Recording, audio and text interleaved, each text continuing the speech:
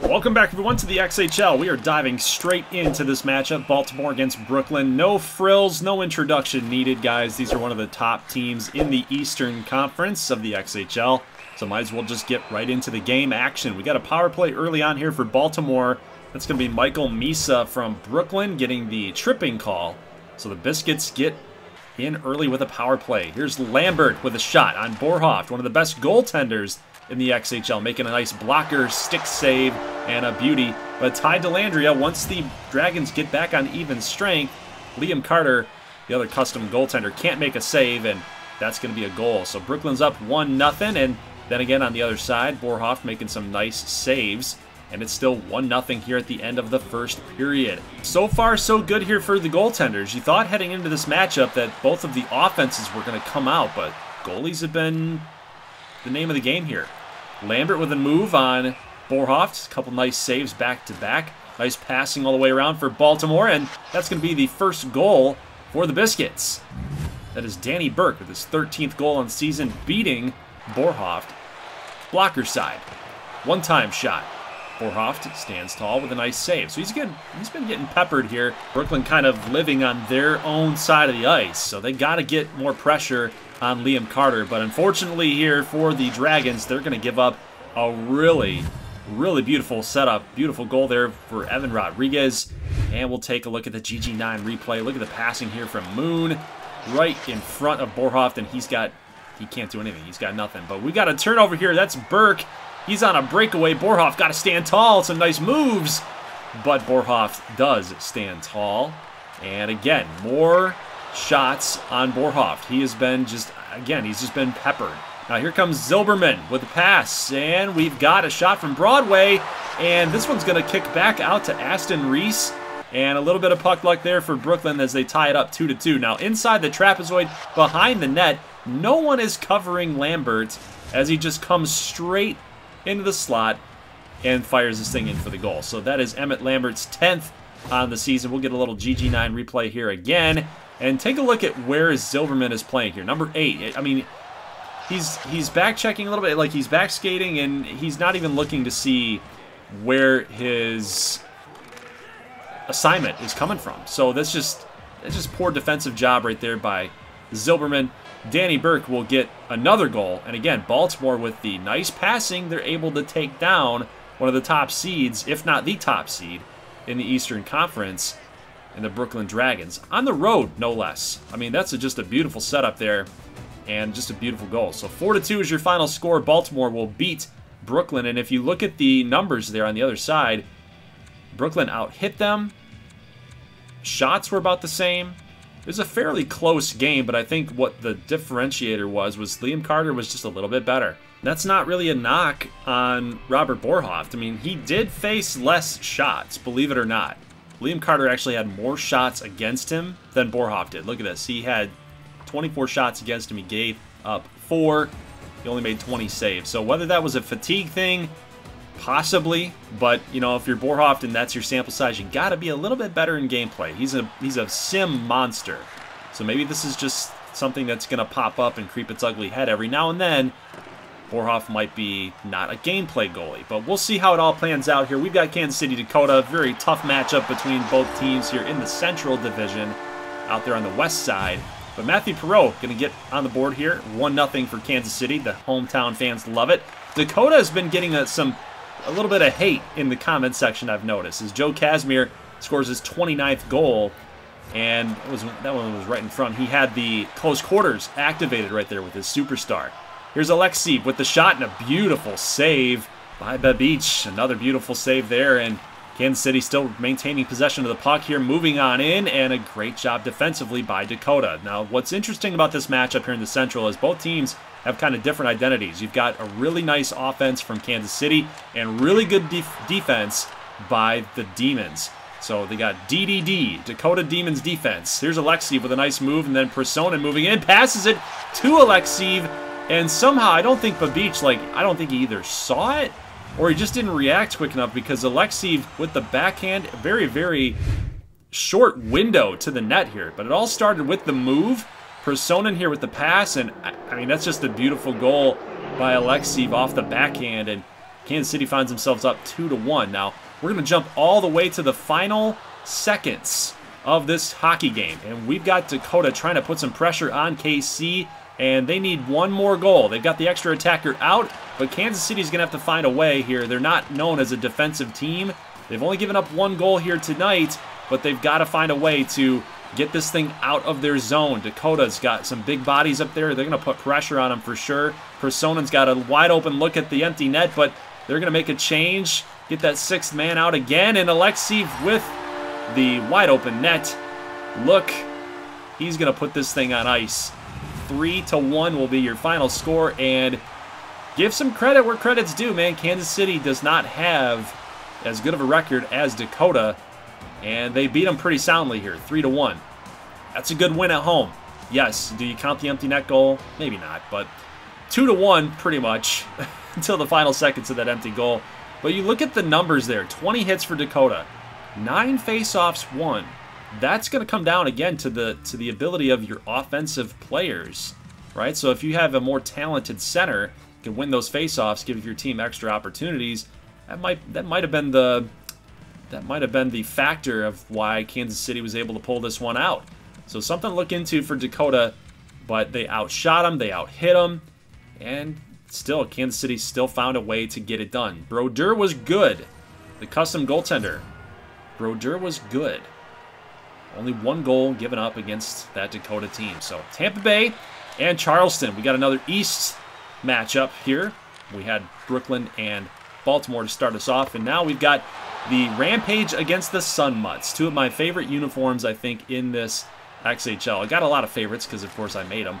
But we got a little squeaker going right past Dirk Davenport, the custom goaltender. We've got Rhino Power, the best player on the Rampage, getting his first goal of the game here.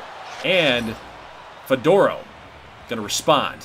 Nice job right there by the Sun Mutts to get a response goal.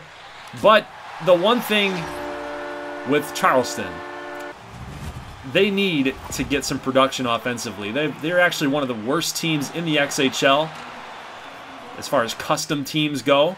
I mean, they're about a 500 record at this point, and they're going to need a little bit more effort from their defense. Help their goaltender out, guys. It's Finch. It's Keegan Finch, and he's just getting peppered at this point. But he's making some nice saves here. Still 2-2.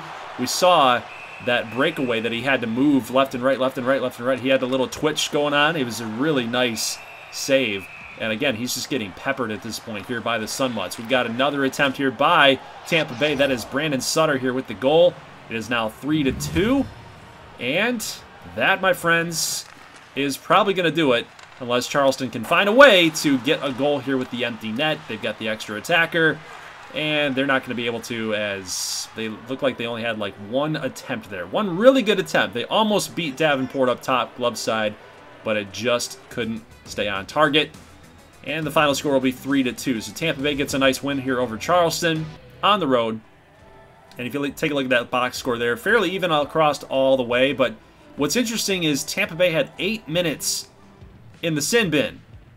So how Charleston did not capitalize on any of that is kind of concerning. So we got to look into that if you're a Charleston fan, especially when you're going into free agency or going into the draft. Like, what players are you going to acquire to kind of help you out there at that aspect of the game? So box score time, we got Keegan Finch. I thought he was solid for the amount of shots that he faced. 26 came in against him, and he made 23 saves. So it's not a bad performance, but I think when you're living on that side of the ice, I think you're going to get in trouble. You're just asking for it.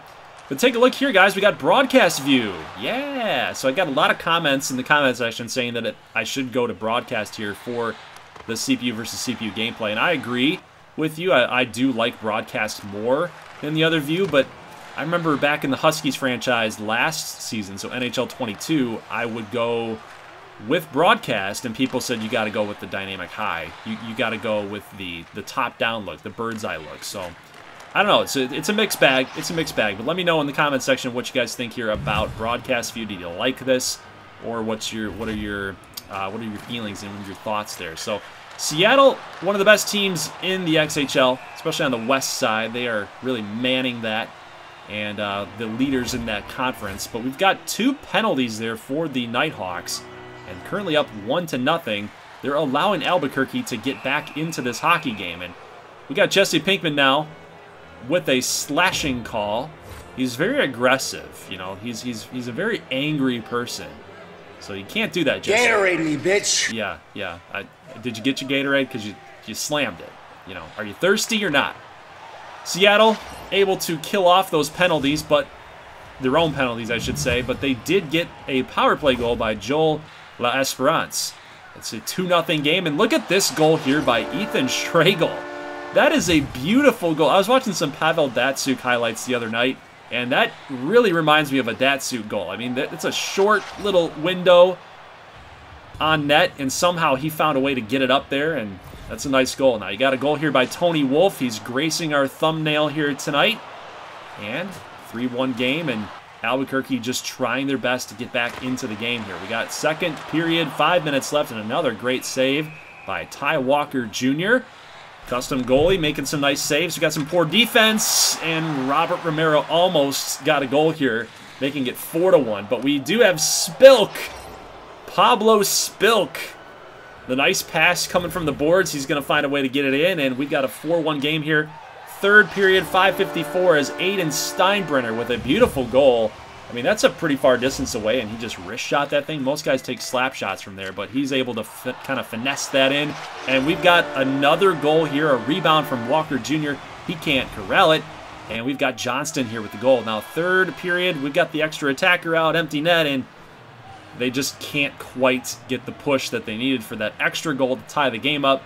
And Seattle, dare I say that they survived? Because I don't know. I felt like they had the game pretty handedly. I think they just kind of let the foot off the gas pedal there and late in the third period. So, I don't know. Albuquerque outshot them. They did not out-hit them. Face-offs were pretty even. Penalties for Seattle. 12 minutes in the penalty box. Yet, they beat them pretty handedly.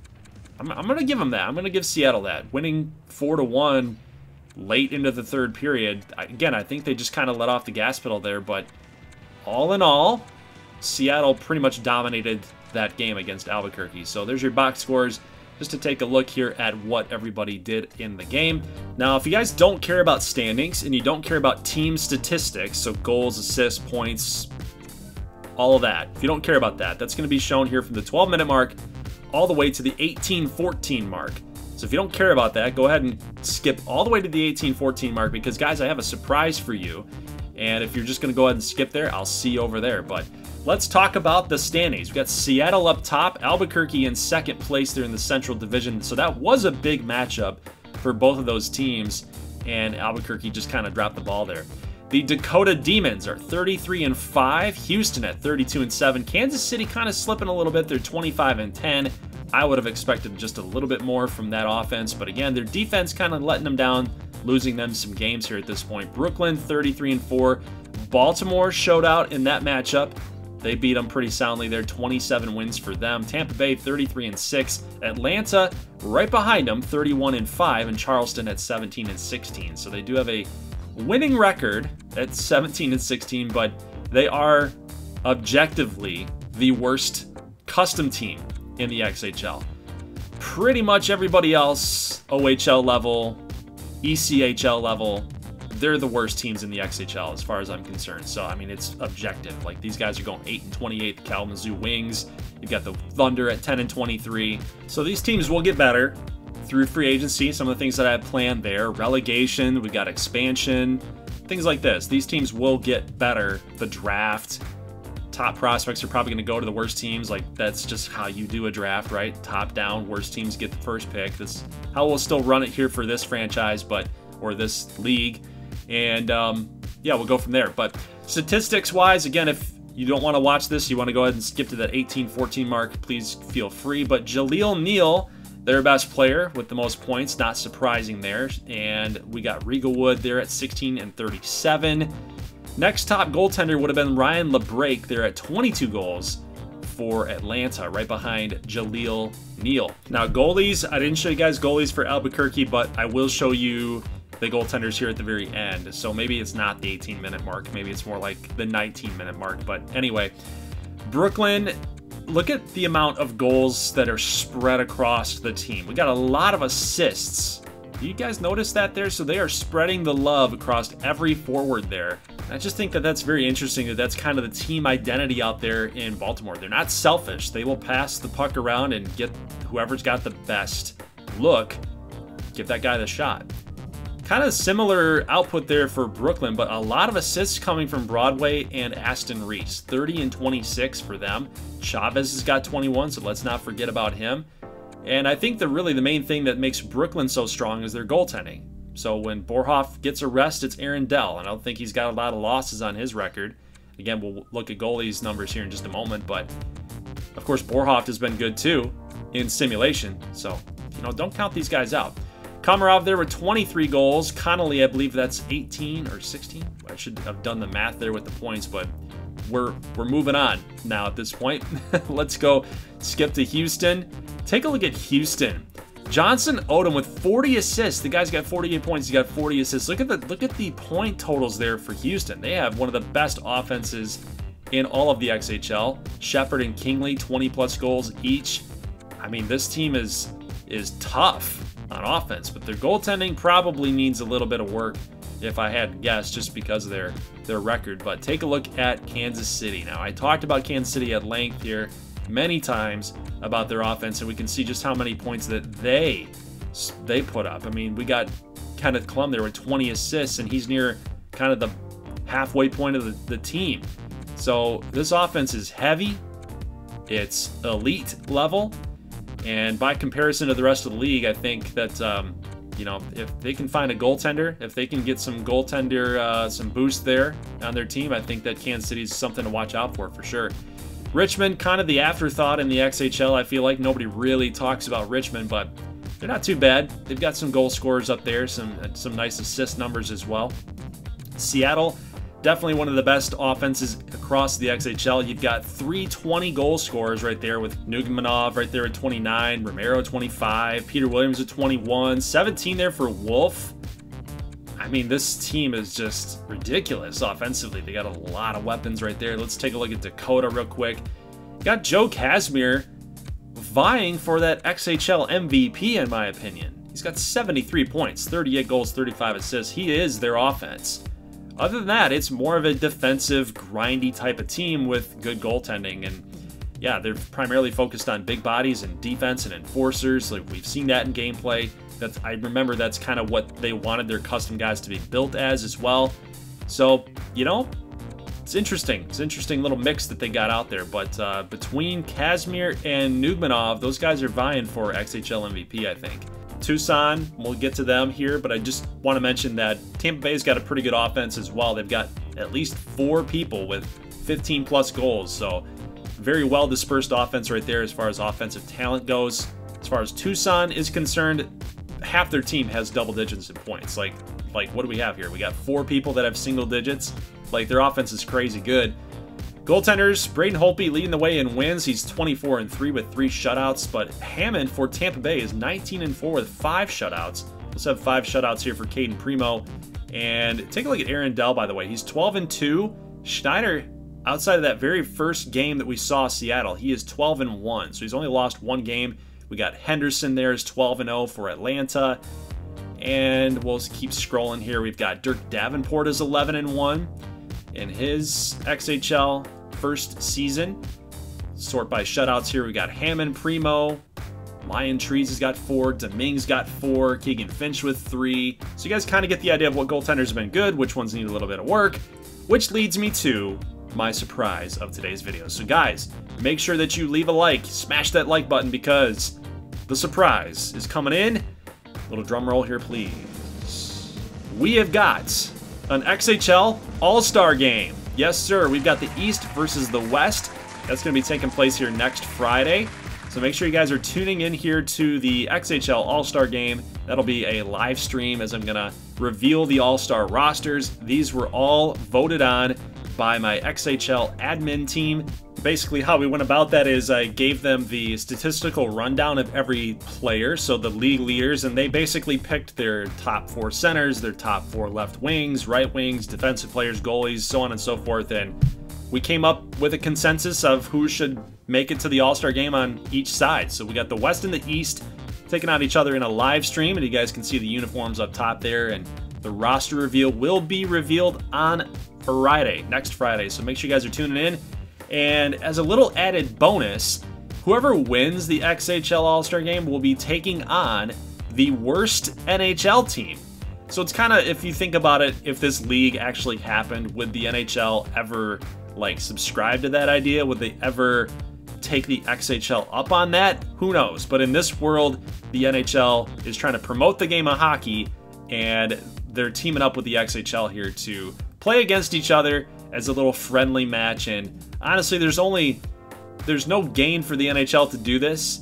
If an XHL beats the NHL, we get to acquire one free agent from the NHL. So we get to spin the wheel, and one free agent from the NHL will be headed to the XHL. Who that's going to be, I have not decided quite yet. Maybe you guys can come up with something in the comment section, but I think that's kind of a cool little idea. So one NHL player, we can simulate a season. We can simulate, like in a franchise mode, we can simulate who's going to become a free agent, and then I'll come up with like a list of players that will be able to join the XHL. And from there, he'd probably have to go to the worst team, and it would probably most likely be like one of the worst teams, like Toledo or Idaho or Wichita, something like that.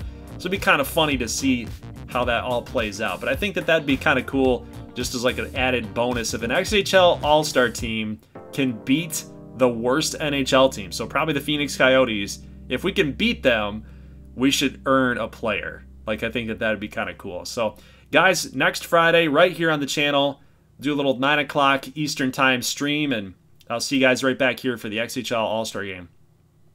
Leave a like if you like this thing, and I will see you in the next one. As always, thank you so much for watching, and peace.